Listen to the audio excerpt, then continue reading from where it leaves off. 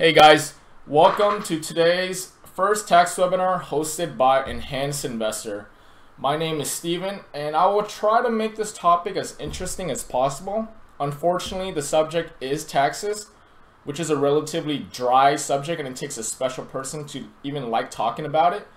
But at the same time, my understanding is if you trade, if you profit, you should understand some of the fundamental laws and regulations that will impact you so that you will not be surprised come tax season. Unfortunately, I cannot maximize the screen because every time I try to do so, it messes up the screen capture. So just deal with the fact that you're obviously going to be seeing this in PowerPoint mode. So a little bit about myself so that you guys can make your own decisions if you want to listen to this dude for the next half hour or so. I joined the EI team in late fall 2017. I double majored in justice studies and accounting. During my senior year, I was recruited by a public accounting firm, and at work, my niche is in real estate and limited liability companies. Tax law is sort of like, civil law, criminal law, family law, in the sense that, no tax professional is going to specialize in all facets of tax. But at the same time, I am a trader, so I decided to take it upon myself to try to understand some of the basics regarding taxes and capital gains. And my residence is in the Bay Area. What you guys are looking at is my beautiful Husky, and we are obviously in San Francisco. That's the Golden Gate Bridge in the background.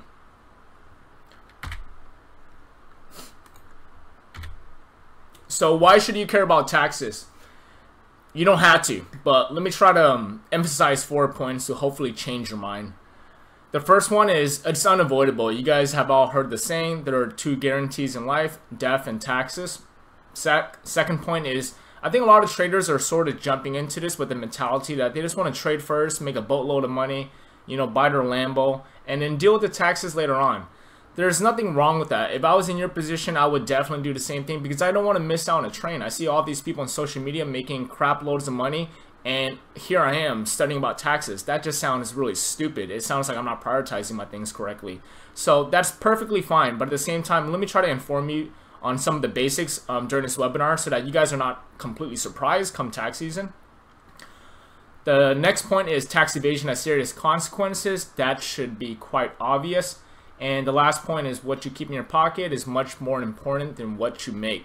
And even if you guys have a CPA that you work with every tax season, CPAs are humans. They're not robots, so they will make mistakes. So it's very important that you understand what you should expect so that you can at least identify some of the deficiencies in your tax return if there are any, because your CPA just simply had a short oversight. Now, as you guys are aware, in 2018, we passed a new tax bill. Now, keep in mind, this is going to be in effect in 2018. So that means your 27 tax return that you guys will be filing in a few months will not include these changes. However, for your next year's tax return, it is definitely important that you understand these new tax regulations and these new tax laws because they are going to change your tax return and how much you expect to receive from it. I'm going to emphasize some of the key points in this slide about the new tax bill and how it affects you. Obviously, it doesn't cover everything because there's so much behind the new tax bill, but I feel like these 6 points can cover a majority of the viewers that are watching this webinar in the first place. The first point is it cut corporate tax rate from 35% to 21%. So if you guys are trading US equities, you guys may have expected a bullish rally from some of these US companies. To an extent, we sort of saw that, but not so much to the point where we anticipated originally. The second point was individual tax rates have been lowered. So I have this image on the left hand side, and I like it a lot because it shows a comparison between the 2017 and 2018 rates, and there's no argument behind it. It's not debatable. The tax rates in 2018 are obviously lowered for most individuals, no matter what your filing status is. It could be single, it could be head of household, it could be married, etc. The third point is your standard deduction has been doubled, which is a good thing for you guys.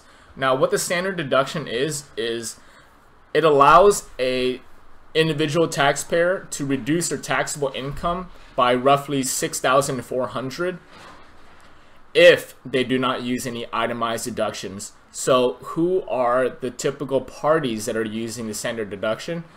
Typically, the ones that are using the SD are individuals who don't have a home and who don't plan on itemizing a lot of deductions, because mortgage interest, property taxes, charitable donations, medical expenses, all of those things are part of your itemized deductions. So if your itemized deductions are more than $6,400, which is a standard deduction, it would be foolish for you not to use the itemized deductions.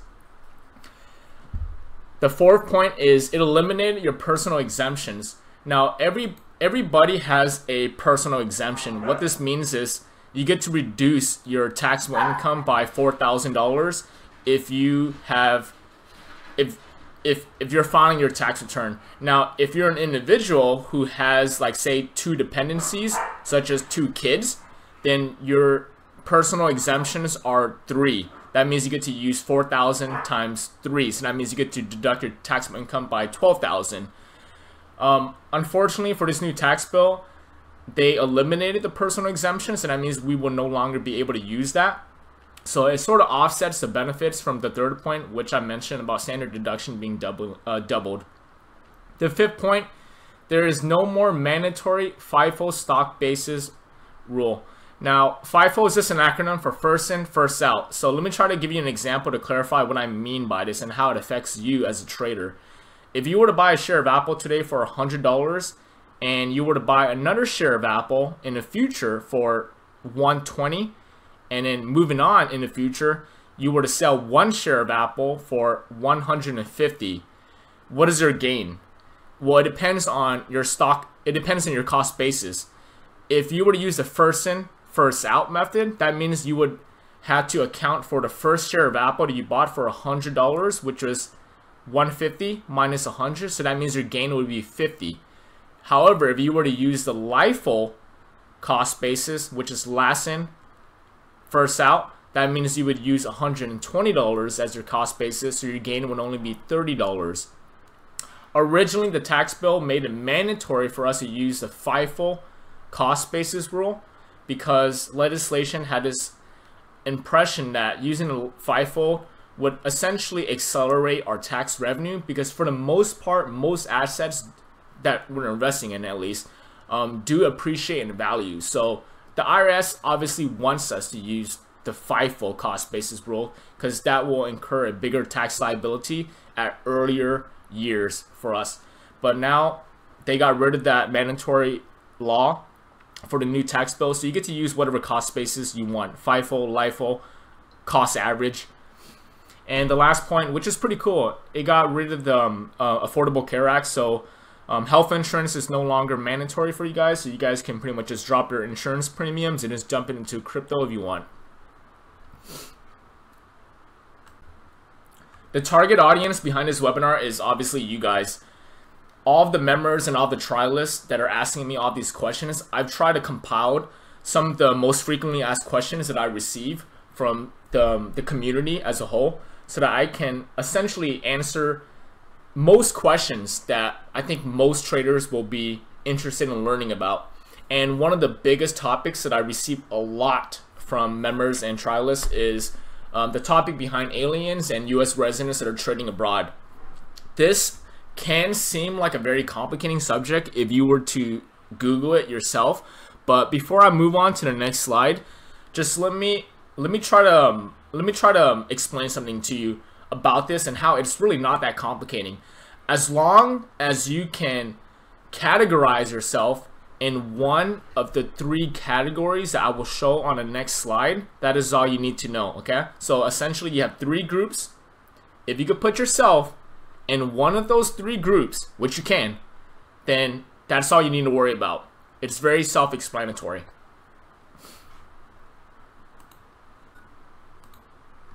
Now in this slide, as you guys can see, these are the 3 groups that I was just talking about. Try to define yourself as best as you can.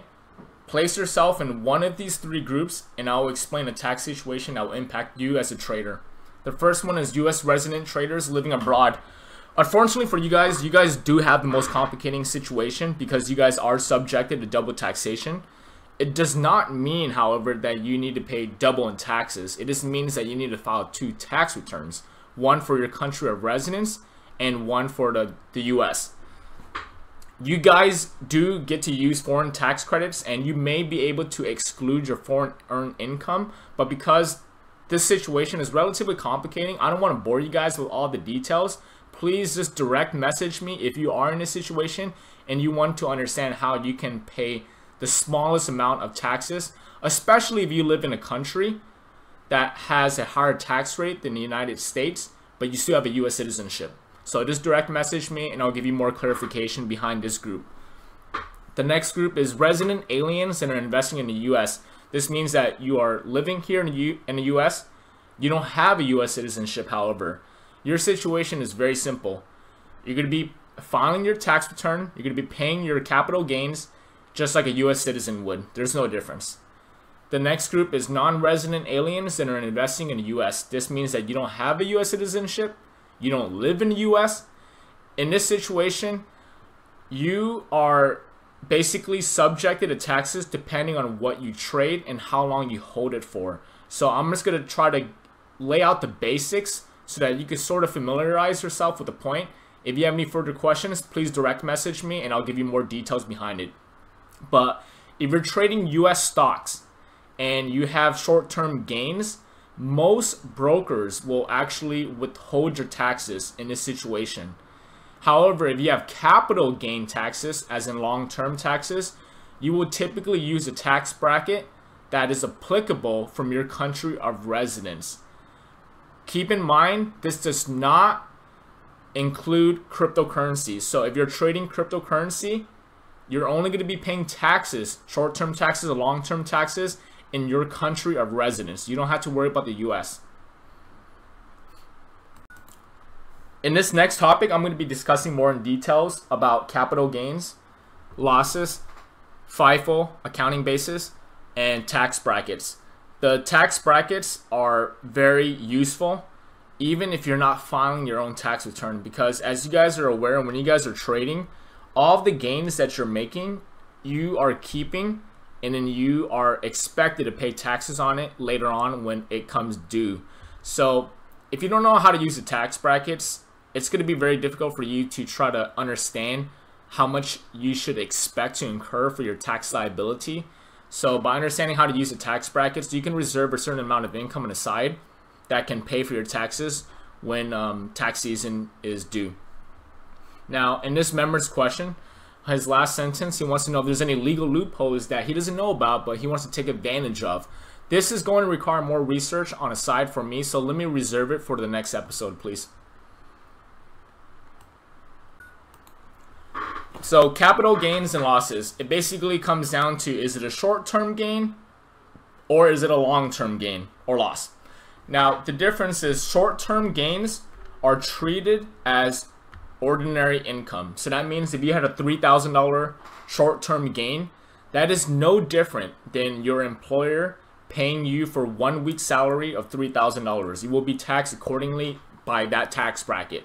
So the short-term gains, it will affect traders who have a high income because they are obviously in a higher bracket. So that means somebody who has a high income will pay much more in short-term gains than somebody who works minimum wage and makes less than $35,000 a year. Long-term gains are different because you guys are taxed at a favorable tax bracket, and I will go into details more about this on the next slide. The next point is losses can offset your ordinary income, but only up to $3,000. So let's just say you had a really bad year in 2017 and you had a net loss of, say, $5,000, okay? You get to use $3,000 to reduce your regular income. So that means your tax liability is going to be smaller because you just subtracted $3,000 from it. The remaining amount, which is $2,000, will get carried forward, and that can be used as a deferred tax asset that you guys are allowed to use for future years to reduce further income or further capital gains. And the next point I already talked about, that the DTA.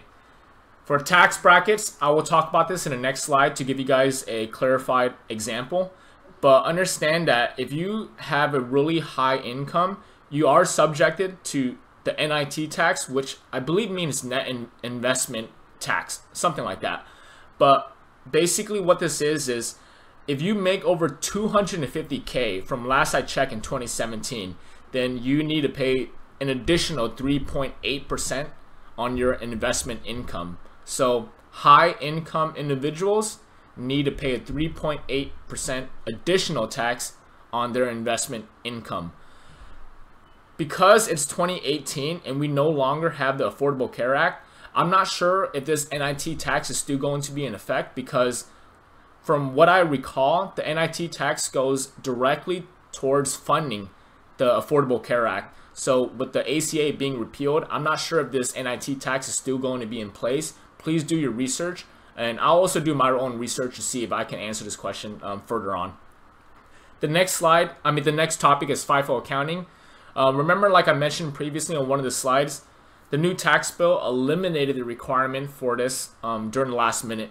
And this is good for traders because it allows us to use whatever cost basis that we want to.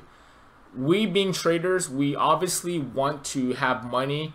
We want to have as much money right now as opposed to the future. So we will use whatever cost basis that allows us to incur the smallest amount of gains so that we can pay the smallest amount of taxes on it. So this means we can use FIFO, we can use LIFO, or we can use the average cost.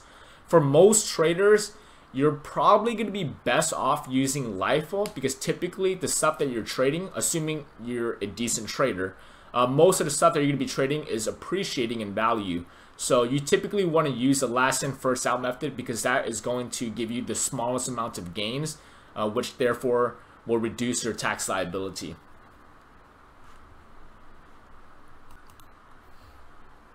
This next slide is a clarified example more about capital gains, losses, the length of the hold of your gains, and how to use the tax brackets.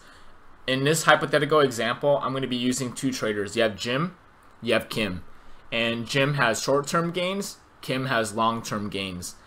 And it's also important you guys understand which tax brackets to use because, like I mentioned before, your short-term gains are treated like ordinary income. So if you have short-term gains, you care about the top brackets because those are your ordinary income brackets, which are taxed the same as your short-term gains. Your long-term gains, they get taxed at a favorable different tax bracket, and that is the bottom bracket that I'm talking about right here. So remember, for your upcoming tax return, you will be using the 2017 tax rates because the 2018 rates are not in effect yet. I mean, they are in effect, but it's not going to influence and impact your April's tax return. So Jim has 60K salary income and he has 40K from short-term gains. The way we're going to calculate Jim's tax liability is just like this. So knowing that he has 60K in salary income plus 40K from short-term gains, we know Jim has a total of 100,000 in terms of income, because the short-term gains are treated like ordinary income. So just understand that it's the same exact thing. So that means we're going to be touching one bracket, two brackets, three brackets, and a little bit of the fourth bracket because he only has 100K total. So Jim's tax liability is going to be 9525 times 10% plus 38,700 minus 9525 times 12%, because it's only that window of 38,700 minus 9525 that's going to be taxed 12%. We're not taxing 12% on the 9525 and below. The next one is going to be plus 8,500 minus 38,700 times 22%. Plus 100,000 minus 8,500 times 24%. And that is going to be Jim's tax liability. If you guys need more clarification behind this, just go ahead and direct message me. But understand the percentages that I was using is actually the 2018 percentages. If you're doing the 2017, you're doing the same exact, you're using the same exact logic here, but you're not going to be using the same percentages that I'm using. You're using the 2017 percentages. In Kim's situation, she has 50K salary income and she has 70K from long-term gains. So for Kim, we're not going to be adding 50,000 plus 70,000 because that 70,000 is separate. We're going to be using a special tax bracket for Kim's long-term gains.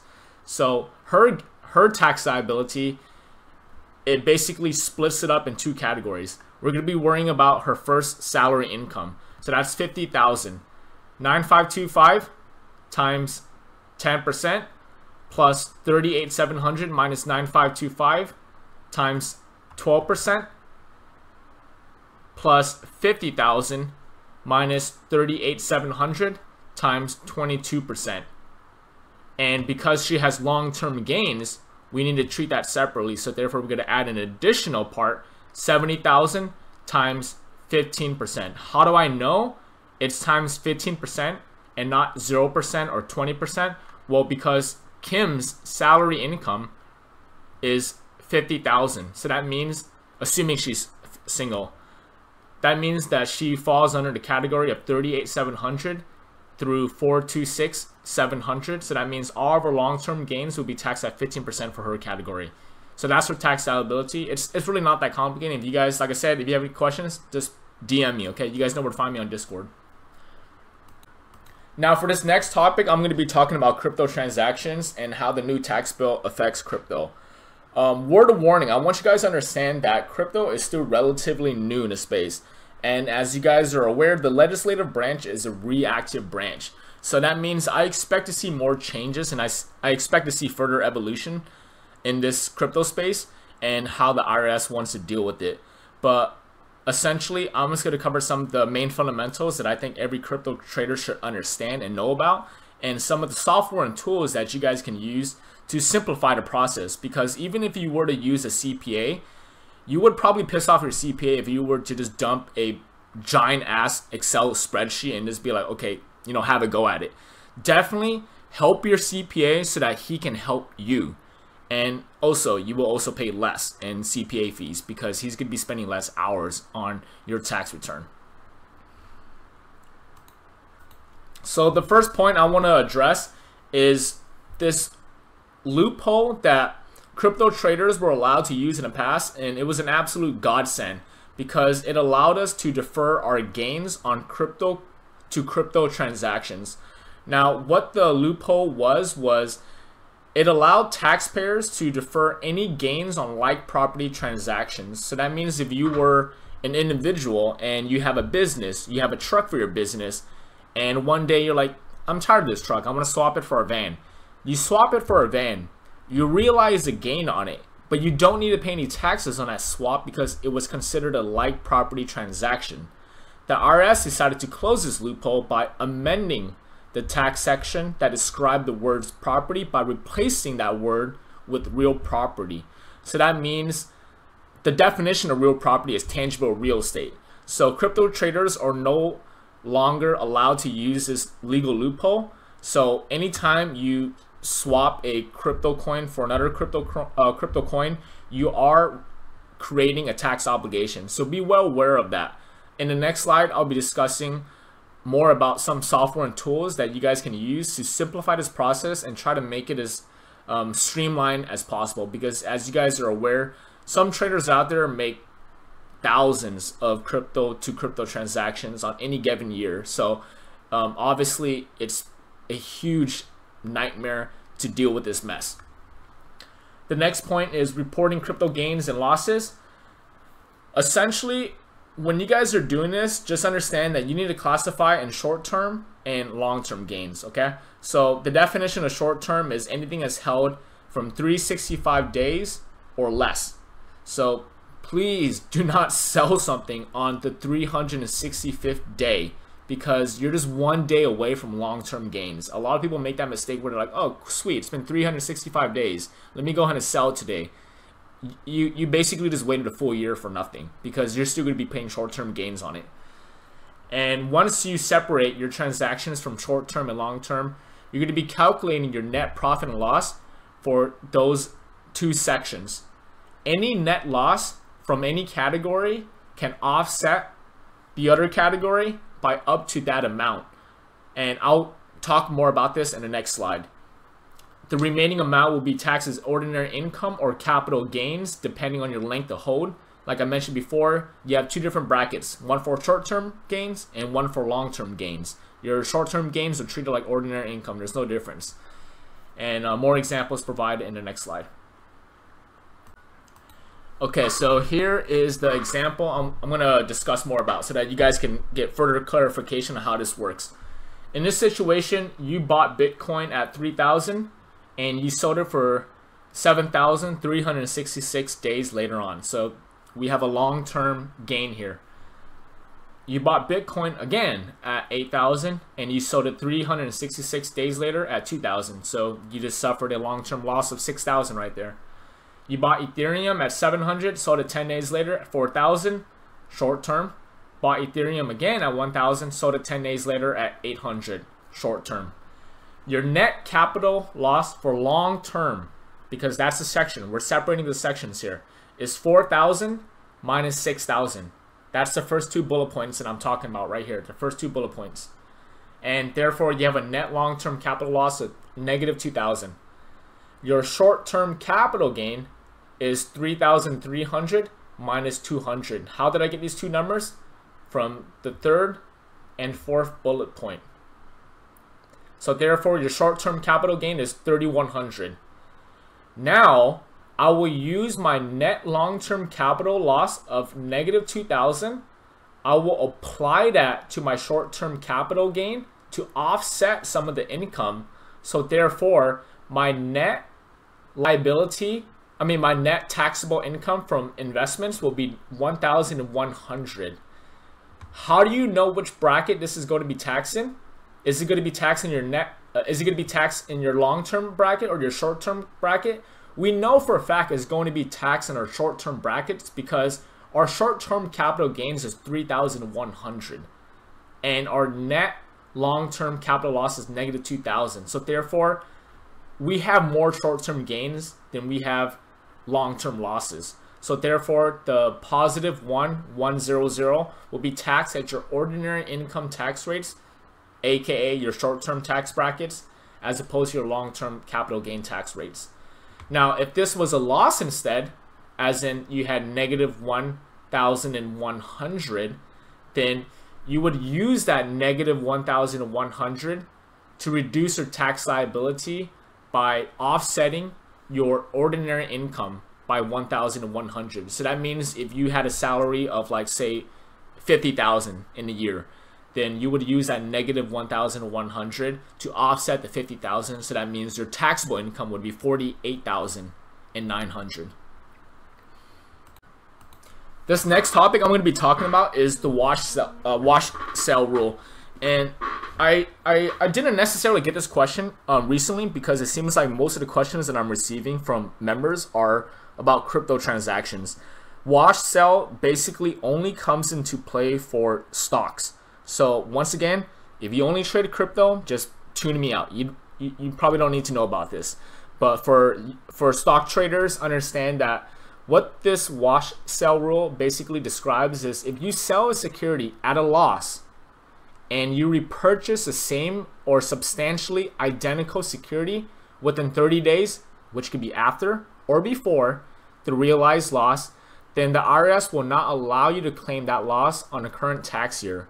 You must wait until the next tax year before you can actually use a loss to reduce your taxable income.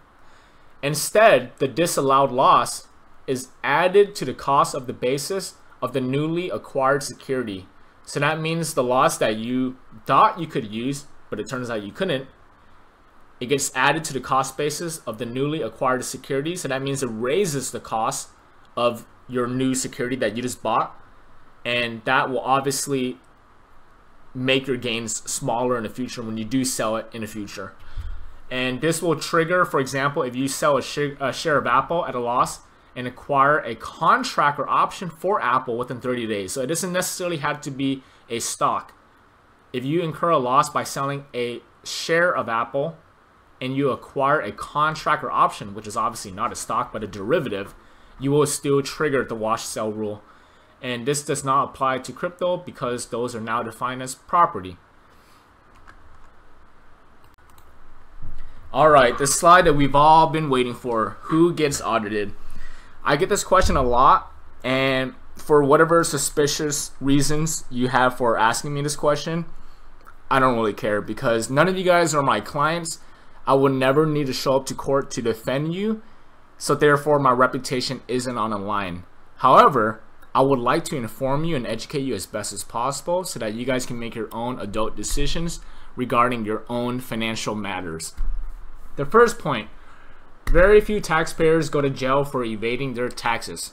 So if you're extremely concerned about going to jail, understand that the chances of you going to jail is very, very slim, unless if you're evading a crap load of money. The next point, IRS will target those who typically understate their income, obvious, overstate their credits and deductions, which is obvious, and who don't file at all. So if you're a crypto trader and you have a lot of gains and you don't file at all, know that the IRS will look for individuals such as yourself. The next point, they mainly, when I say they, I'm talking about IRS auditors, they are very keen to individuals who leave out side hustles, such as trading and dodgy behavior during the audit. Now, how would they look for this? Because that's the tricky part, and I'm going to be talking about this on the fourth point. Essentially, what the IRS does is they compare evidence that they have compared to what has been reported on your tax return. Because most of these crypto exchanges don't work too well with the IRS, as in they don't send in some sort of 1099 form like your TD Ameritrade broker does to the IRS every time tax season comes due. The IRS does not have any sort of documentation behind what you have gained and lost throughout the year.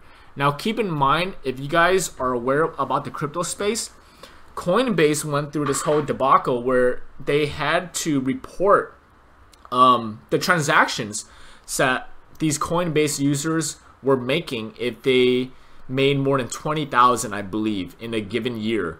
So I expect this to be some sort of precedent in the future, and I expect more exchanges to literally be forced by the IRS to report the transactions that the users are making, similar to how these stockbrokers are doing it. Because remember, all stockbrokers are required to send in a 1099 form to the IRS. So that's why evading your stock gains is very stupid, because the IRS has a documentation that basically states what you have made and what you have lost throughout the year. So if you fail to report it, you're not going to be able to fudge around that. However, when it comes to crypto, and depending on the exchange that you use, it's a little bit easier to do so, because your exchange may not even send any sort of documentation to the IRS stating that you as an individual have made so-and-so gains. But please do your own research on the side, because you are liable for your own decisions, okay? So understand how your exchange works with the IRS, and understand what sort of documentation they provide to the IRS government. The next point, the last point is, if prosecuted, it is very expensive, and the fraud penalty and accrued interest and possible jail time. So that means if you are caught, basically you will just pay some sort of penalty, and you will pay all of the accrued interest on those back due taxes, and you may have possible jail time. But like I mentioned before, it's exceptionally rare for an individual to go to jail for evading taxes, unless you evade a crap load. 4 ways to avoid crypto tax. First point, buy crypto in your IRA. Your taxes will be deferred until you distribute the profits. This is, if you guys have an IRA, you guys understand how this works.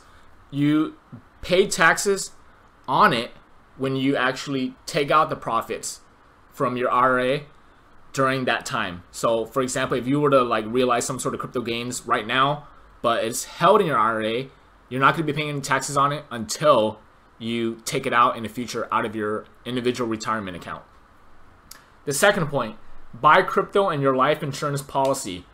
I put in parentheses, I doubt anybody will do this, because the whole point of doing this is so that you defer your gains when you basically pass on this life insurance policy to your beneficiary. So what this means is, if you have a bunch of gains in your life insurance policy, you won't be taking advantage of it, But when you die and your beneficiary receives your death benefit and all the gains in that life insurance policy, they will obviously be a very happy camper. But I think most of us are somewhat selfish, where we want to enjoy our gains while we're still alive. The next point, which is pretty extreme, you move to Puerto Rico and live there for at least 50% of the year, and you buy a home within 2 years of moving. Now, Puerto Rico is still considered a U.S. territory, but it's special in the sense that they have their own tax laws. They have zero taxes because residents of Puerto Rico are allowed to use the Act 22 in a jurisdiction that is exempt from U.S. federal taxation. And also, online businesses that are set up in Puerto Rico can qualify for Act 20, which will tax their profits at 4%. So if you set up an online business in Puerto Rico and you basically treat your trading as that online business, you can qualify for Act 20 and just pay profit taxes of 4%, which is awesome, obviously. Now, in the first situation, if you were to move to the country and live there for at least 50% of the year and buy a home within 2 years of moving, then you will have zero taxes. And the last point, which I really don't recommend unless you just really want to get out of this country, is you could denounce your U.S. citizenship. If anyone does this, please let me know, because that's pretty ballsy, and I would definitely like to hear of an individual who went to that extent to just to save on crypto taxes. Alright guys, so that concludes our first tax webinar hosted by Enhanced Investor. I hope I made this somewhat enjoyable for you guys. Like I mentioned before, the subject does suck. It's pretty dry, but somebody's got to do it. Now, you guys can find me on Enhanced Investor's Discord chat server. My name is Steven, and if I cannot confidently answer your question due to its complexity, I will find somebody who can, because I have connections with all of the big four firms and all the local CPA firms, and everyone in my office has a different specialty in different niches. So please allow me to help you. And one question that I receive a lot is from people who want me to file their tax return. No, I will not do that because I have enough work at my 9 to 5. Sorry. Please visit us at enhancedinvestor.com, and thank you very much for watching, guys. Take care.